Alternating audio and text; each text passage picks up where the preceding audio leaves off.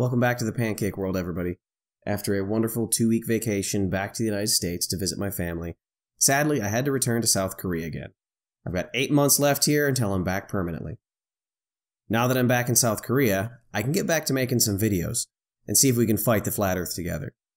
Today we're going to take a look at time, the sun, and navigation. First, let's look at the history of time.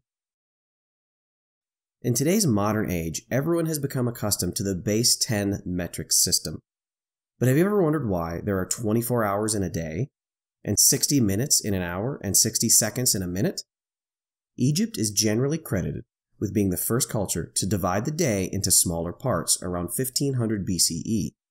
However, when they did this, they used a base 12 system. The exact reason for the ancient Egyptians' value of the base 12 system isn't known, but there are several theories. Some believe it was based on the 12 lunar cycles in a year, while others actually believe that it's based on the 12 joints in your fingers on one hand, when you exclude the thumb. And with the joint method, you can actually count to 24 by using both hands. Early Egyptian sundials divided the day into 12 equal parts of sunlight, but these parts would vary in length based upon the time of year and the amount of sun you were receiving. Nighttime was similarly divided into 12 hours through various celestial objects, and once the concept of a 24-hour day was in place with the Egyptians, it just kind of stuck. The idea of fixed hour lengths didn't begin until the idea of heliocentrism began with the Greeks. Astronomers needed fixed time to document their observations at night. Around 140 BCE, Hipparchus proposed to fix the length of an hour into 24 equal parts, day and night, as measured on the equinox. While astronomers began to use this method during the time of the Greeks, laypersons continued to adjust their hours to the daylight hours until the 14th century and the advent of the modern clock. When dividing the hours into subparts, Hipparchus and the Greeks used a Babylonian system of base 60, which they had inherited from the Sumerians around 2000 BCE. This base 60 system was also used for measuring angles and continued in map-making and geographical coordinates. Around 200 BCE, Eratosthenes, the bane of the flat Earth, used this system to divide the globe into 360 degrees, allowing for proper identification of one's location on a map. These degrees are today's lines of longitude, and measuring them is the point of today's video. How are these lines of longitude used to find your location on land? Easy. The sun and time. At any given time on the globe, or even on an AE map, the sun is directly over some point on the ground. This is called local noon. And by knowing the track of the sun for your location, and being able to identify exactly when local noon is, you can identify your longitude. But how? Remember, the day was divided up into 24 equal parts. The sun travels 360 degrees around the globe, or across the plane, in that 24 hours. So this means that the sun will travel 15 degrees per hour relative to the ground. And this works on a globe and on the AE map. But to identify your point on the map, you need a fixed reference and an accurate knowledge of time. Today we utilize Greenwich, England as our fixed point. So that is what we will be using for this demonstration, and we'll even use it on the flat Earth map. To begin, we will start with noon at Greenwich, which is 0 degrees longitude. For every person standing on 0 degrees longitude, this is the time of day when the sun reaches its highest climb into the sky. Again, local noon. Using a very accurate clock, if we allow 1 hour to pass, the sun will travel across the sky and will now be at 15 degrees west. At 15 degrees west, it is now local noon, and at Greenwich, it is 1 p.m. If we let 5 hours pass, the sun will be directly above 75 degrees west.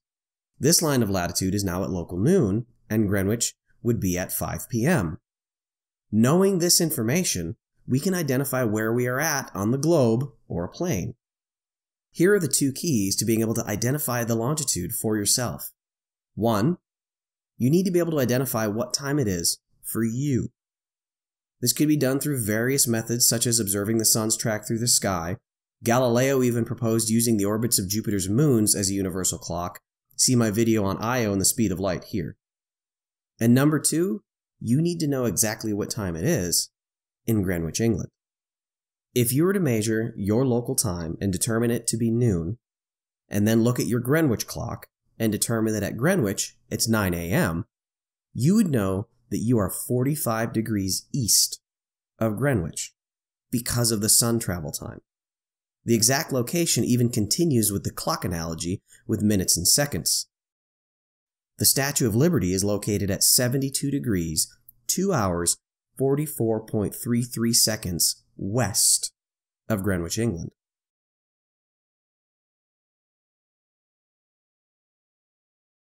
This principle is the same on a globe or on an AE map. But here's where we run into some problems, and they're pretty big ones. On a globe, these lines run between the North and South Pole. Near the pole, these lines get closer and closer until they actually intersect at the pole.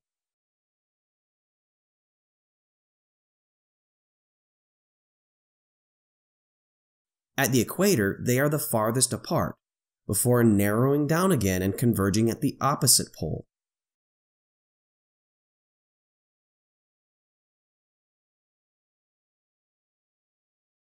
But on the AE map, the most widely accepted view of the flat Earth, these lines of longitude don't reconverge at the South Pole.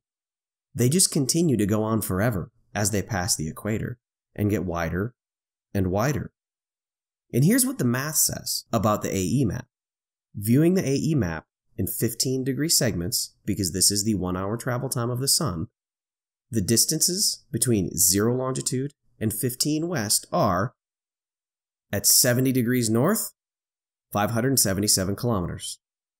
50 degrees north, 1,155 kilometers. 30 degrees north, 1,733 kilometers. And at the equator, 0, 2,599 kilometers. These measurements were based off of a 15-degree triangle and are indisputable. Measuring the distances from the North Pole to each of these lines of latitude are what gave me these distances between 0 and 15, the open end of the triangle. Now, these measurements alone cause a problem, because using spherical geometry, the same distance at the equator is actually 1,642 kilometers. We've gained almost 1,000 kilometers of land between 0 and 15 at the equator. I'm not going to go into it right now because I personally don't fully understand the differences and the intricacies of flat and spherical geometry, but here's a great video that Wolfie6020 did explaining this problem. Now remember, we've just gained 1,000 kilometers of land distance.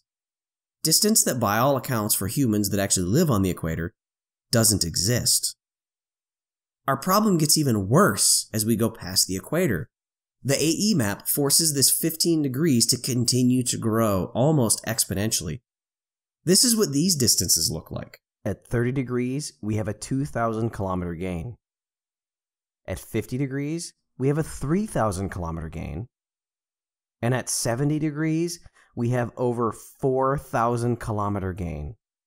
Much of this land is out to sea or in the fictitious land of Antarctica. How does this actually look in reality? Let's take a look at Australia, the upside-down country that others will still claim doesn't exist. And for this project, we're going to take a look at Sydney and Adelaide. On a globe, the direct line distance between Sydney and Adelaide is about 1,157 kilometers. This is at the 34-degree longitude line. This places the straight line distance between Sydney and Adelaide on the AE map at over 3,000 kilometers. A gain of more than 1,900 kilometers. A gain that no person has ever documented on the ground. And this isn't a no man's land, it's not like it's out to sea that has no roads. There are modern paved highways between Sydney and Adelaide. And to date, no Australians have complained that they ran out of gas driving between these two locations because the road was actually longer than the maps claimed them to be. But what about flights? Let's take a look to see if there's any flights between Sydney and Adelaide.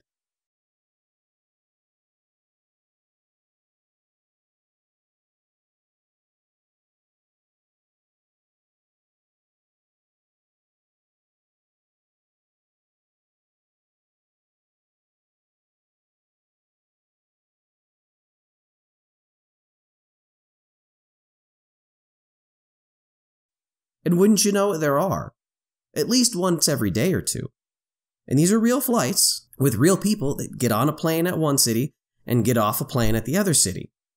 And the travel time between these two cities is about an hour and a half. For this flight to fit into the flat Earth world, that plane would need to be traveling at an average speed of 1,924 kilometers per hour. That's not max speed, that's average speed, takeoff to touchdown. Max speed would be about 200 kilometers an hour faster. Now, flat Earth gods like Jaren will claim that we don't really know how fast planes can fly. Stay tuned until next week. But until he can show me a commercial jet that has a max speed of over 2,000 kilometers an hour, a speed approaching Mach 2, he doesn't have a leg to stand on. And he knows it. As for the rest of the flat Earth community, show me where my math is wrong. Show me where the southern hemisphere isn't almost triple the size that it's claimed to be. Show me that these distances are actually real. Show me that people are wrong on how far they're driving.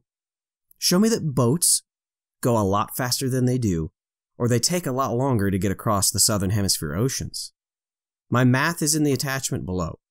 I'll admit it's probably not exact because most of this isn't real. It's back of the napkin type of math. But according to all accounts of how the flat Earth should look, the southern hemisphere is drastically different than reality. So I challenge you. Prove me wrong. Thanks for joining me again, everybody. It's good to be back online. It's good to be back chatting with everyone. Until next week, stay flat.